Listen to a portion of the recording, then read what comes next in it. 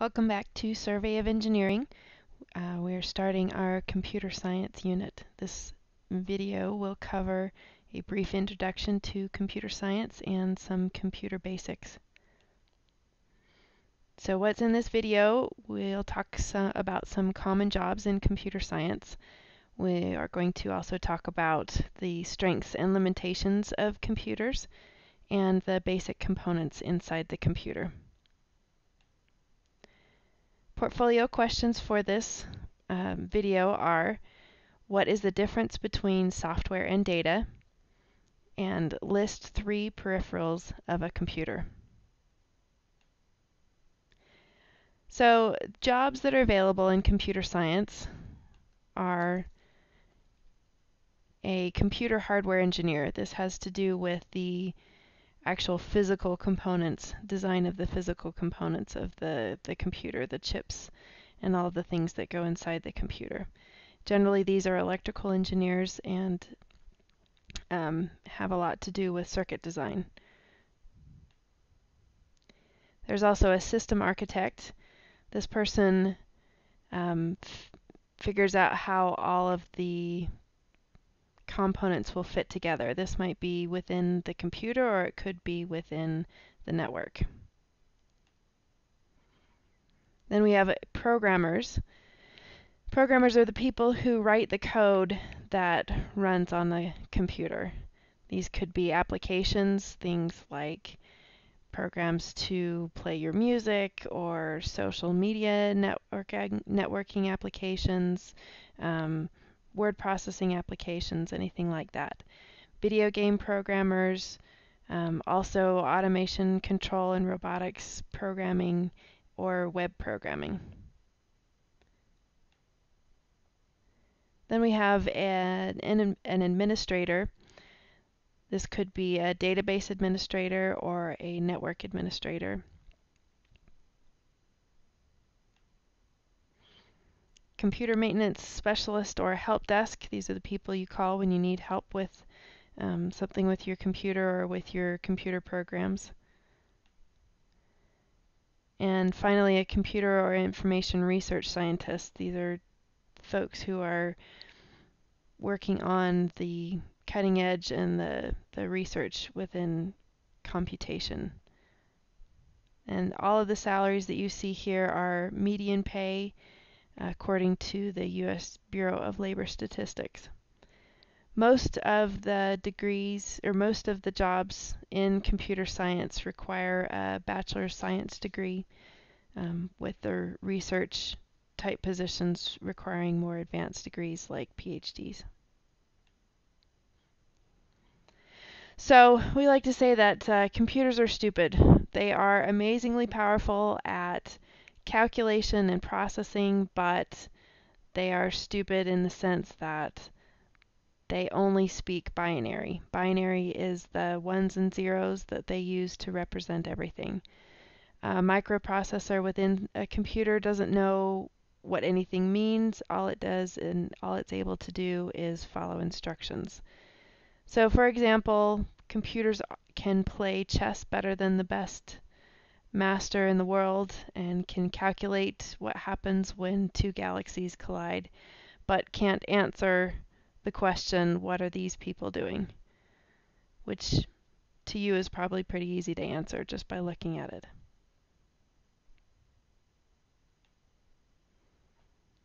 Inside a computer, we have the computer processor. This executes simple instructions, runs programs, crunches numbers, things like addition, subtraction, multiplication, and these numbers could represent anything. The processor is just there to manipulate them. Also, a computer has memory. These are things like RAM, random access memory, which is sort of the temporary workspace of the computer, and it's memory that can be quickly read and written to. ROM is read-only memory, and that's more permanent storage.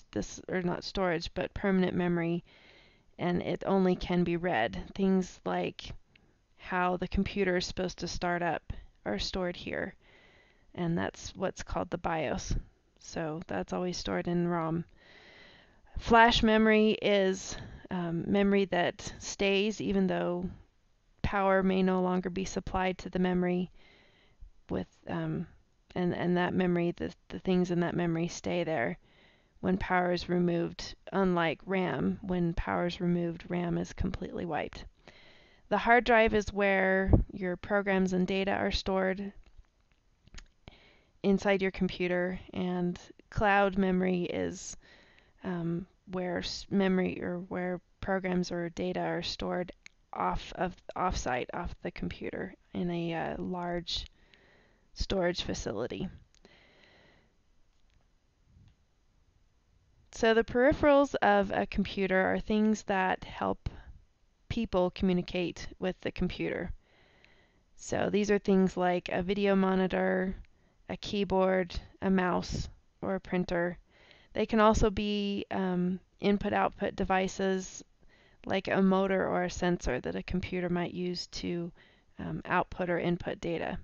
These are the things that are connected to the computer. So what is software with respect to a computer? There are several different types of software. First is the operating system. This is what tells the computer what to do when it turns on. It defines how the computer interfaces with the user, meaning is there going to be a monitor? Will there be a mouse or a touch screen or a keyboard? How is the computer going to communicate with the person? There are things like operating systems are Windows operating systems. Mac has their own operating systems. There's also Linux or Unix, which you'll be less likely to encounter unless you do some more advanced computing. Also, in mobile devices such as phones, there's Android operating systems, iOS, Windows Mobile, or a Palm operating system. There are also peripheral drivers that are included in software. These are the things that tell the computer how to talk to a peripheral. So how do I control this mouse? How do I talk to this? How does the computer talk to the keyboard and the keyboard communicate with the computer? Also, there are software things that you're probably more familiar with. These are applications, programs, kind of things like Word, Excel, Firefox, anything that you run on a computer that you use to do your computing. Also, within computing, we're concerned about the data that software uses. This is the information that you are creating using software applications. So it's the numbers that you create in a spreadsheet or the documents that you write in a Word file. So a document file can be a Word document, an MP3 music file, a CAD drawing, spreadsheet, or code that you've written for a program. Also, there are things like databases. This is a collection of lots of records of very similar items. These could be medical records. They could be grades within a school system, things like that.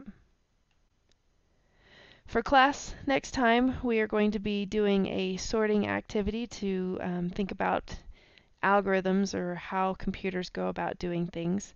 So think about how you might sort people in the class by their birth date, just month and day. And we'll see you next class.